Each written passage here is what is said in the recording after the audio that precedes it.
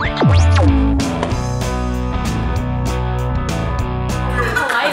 were going live. Come on, go, go, go. Shrimp toast.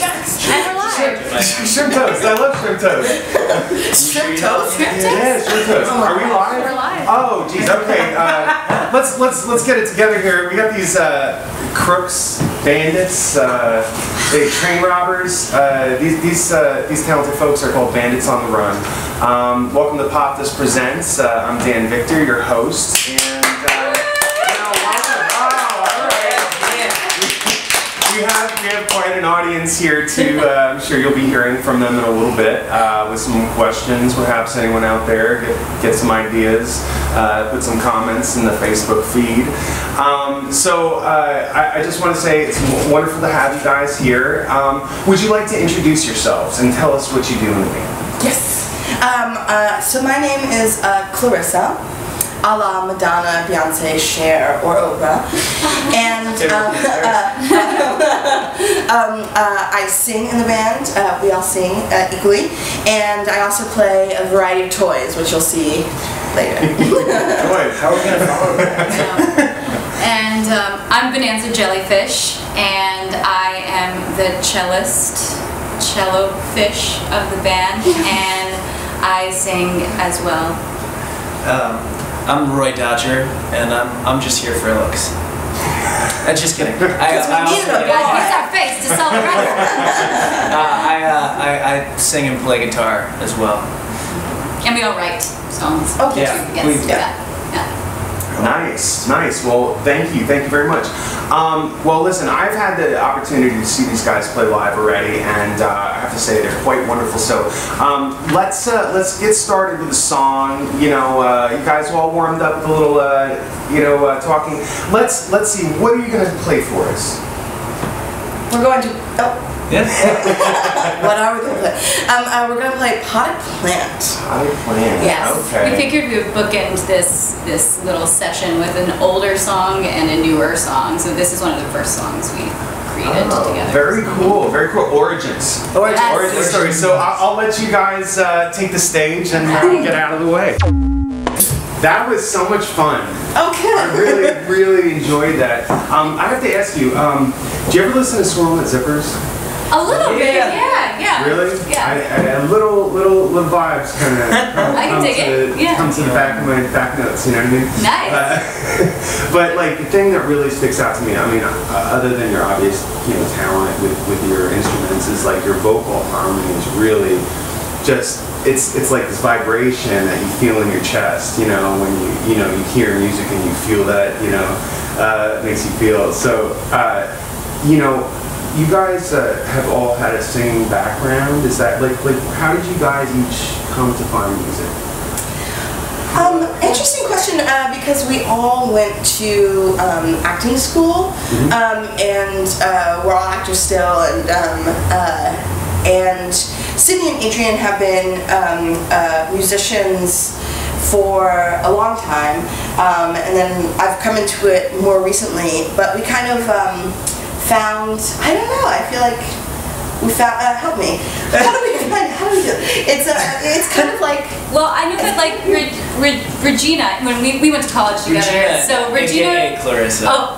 Since we introduced ourselves. Sorry, forget the last 10 seconds. Clarissa and I went to Mysterious Wild West University together, and she would write these poems, and we would set them to music together, like for fun. So I feel like you come more from like the lyrical creation of it, and then like I come from a classical background. I started cello when I was 7 years old, and I started singing around age 11, and I did a lot of musical theater growing up. So and I just like to fuck around on the guitar. Yeah, basically. Yeah. So we all kind of come at it from different angles. Yeah. Wow, and you now. Who's from New York and who's from elsewhere? Like, I'm originally from New York. You're an OG. Yeah. Okay. Well, I wouldn't say I'm a New Yorker. Okay. I would say I'm an upstate New Yorker. Well, New York is more Boston anyway. I think. New York, I got myself a pile of apples and we're gonna eat them. I'm gonna make myself some pie. Oh wow! I don't know. That's more. I don't know. Maybe I'm just starting to make. Mixing Russian with Irish. And That's how you do it. I'm from Boston, It's true. Is it true? Well, you know, now these various music spectrums, you know, the thing that also strikes me is that you guys are super tight, and I believe that's due to the fact that you guys are also buskers. Yes. Yeah. You know, and there's a certain thing I find about buskers that you guys practice so much, you can't help but be good because you nail in a way that I think some musicians may take for granted. How do you guys feel about that whole thing with busking and recording and performing? Well, we chiefly started out as buskers. When we got together, it was actually I met Sydney, aka Bonanza Jellyfish, on the train. I used to play in Pittsburgh where I went to school, and also when I came to New York, I started playing in the subway, and that's how I started talking to Sydney. And then we kind of decided to create a project together. Regina moved in, and we all formed this thing. But at first, it was just a fun thing to do. It was just like we're going out because it's the only place that we could get gigs. I mean, like because we were just starting out. Yeah. We didn't know what 2 songs. Yeah, we didn't know what kind of band we were going to be yet. We literally learned 2 songs, and Adrian was like, "We're going to subway. Let's go to the subway." And we were like, "No, we're scared." And then we did it. But I don't think we would be the band we are today if we didn't start out as subway performers, because it's so much about the performance and the community and the connection. And then we started really like writing songs a couple months after we started playing just covers and stuff. And so I think we got an opportunity to hone in on like what covers we responded to and what kind of music we wanted to make together. Yeah. And yeah, we never have problems with projection. Yeah, it's funny, like sometimes when we go places, people are like, wow, you're really loud. That's right. We showed up to gigs, usually some of the earlier on gigs, when we were just kind of getting our gigging feet, and occasionally there would be a sound problem, and we would just be like, you know what? Or like no sound person showed up, and we'd just be like, okay, well, Like, No need for mics. Yeah, like, it's fine. It's truly fine. We can sing to the back of the room, you know. Sorry. I mean, yeah, and I'll tell you what, that comes through, and you know, I really love to hear something that's not just well rehearsed and, you know, put together, but you guys feel it when you're playing, and I think that's also like in feeling the audience. You know, you guys seem to respond well to the audience. Your live gigs, like, you know, there's the street thing, but then you go and play in front of a mic, you know, singing in front of a mic, you know, making that adjustment. Could you talk a little bit about that? I feel like they're super connected because, like, I think it's a muscle that we got when we're busking, because you don't know what song you're going to play next, and it's all about feeling who's there, who's watching you, and maybe what they'll enjoy. And so, like, I think our instincts, it's in our DNA as, like, performers and as our band to always be checking in with whoever we're actually in the room with. But that was something to get used to, though, was to move from just complete freedom of, like, we're acoustic, we can move around, we can do anything we want, and then moving into a space where we had to sing into the microphone, we had to make sure the cello had the right pickup, and like that didn't come super naturally to us. I feel like it was something that we really had to work on, and I feel like we're in a place where we're fine with it now. But it was an adjustment for sure. I'm still afraid of the mics. He is. He's the one who's always like backing away from the mic, and we're like, they might blank me. I don't know. We'll get a little closer. Those things are scary. You know, there's gonna be some person watching who's like takes you seriously, who's like, he is afraid of mics. I'm a microphobe. Microphobic? Yeah. Microphobic. Hashtag microphobic. And I want to see how many tags of that you may have the first. I think you should maybe you can copy. We just got a whoa reaction, so Oh, they liked whoa. it. They liked it. Hashtag wow. Hashtag wow. On that note of like being responsive to the crowd, it's something that's carried forward as we've added new elements to our thing, as we've gone more electric, as we've gotten a bass guitarist and a drummer for bigger shows, is that we will change up our style according to what the energy is in the room. Yeah, sometimes our songs have evolved genres, like depending on the room. Like this past weekend we played in this kind of like gritty kind of basement like venue that was super cool and really DIY, but we have this one song that's kind of like an old school like 50s sounding song, and it turned into like this total punk rock song and it was really fun, and we were all like not expecting it, but yeah. It's kind of a cool adaptation. Yeah, it's something that I think a lot of artists have a hard time is reading the room and, you know, playing to the room. So I think that's wonderful. Let's just one quick question. How long you guys been together? Almost 4 years. 3.5, I'd say. 4 in March. Yeah, 4 4 in March. We celebrate our birthday every year. On the Ides Bandit of March. birthday. Yeah. Nice. You know, that's actually not that long considering, you know, where you guys have gotten to. So it's amazing that you've taken it from something that's just for fun to here. So where are you here? Like, what are you guys doing? Promoting? What's your current status? So we released an album earlier this year. Mm-hmm. That was a big milestone that we've been shooting for years, it felt like. Yeah. A full-length album. Wow. It's 8 songs, including two live tracks. We worked on it at a studio actually really close to here. Yeah. Popdust, on East 31st Street, and had a producer, and it was a big growing experience for all of us. We're really happy to have it out there. It's on Spotify, Apple Music, SoundCloud even. What's it called? It's called The Criminal Record. Do you get it? Do you get it? Stupid. Yeah. I don't know, man. Like, it's gonna take some of our watchers a few seconds. They'll be like, We'll wait, yeah. we'll wait. They're gonna wake up and be like, Wait. ah! So we've been, you know, promoting that record and playing a bunch of shows locally. We did a little Southeast tour in September, so we went like down through North Carolina, which is where the two of us are from, and we sort of like had some homecoming shows and spread the word a little bit. Wonderful. And we played on the street in a couple places. Yeah. And this next year we're going to Europe, which we can, you know. talk Thank you. about. Hey, well, let's talk a little bit about that too, because that's something that's coming up.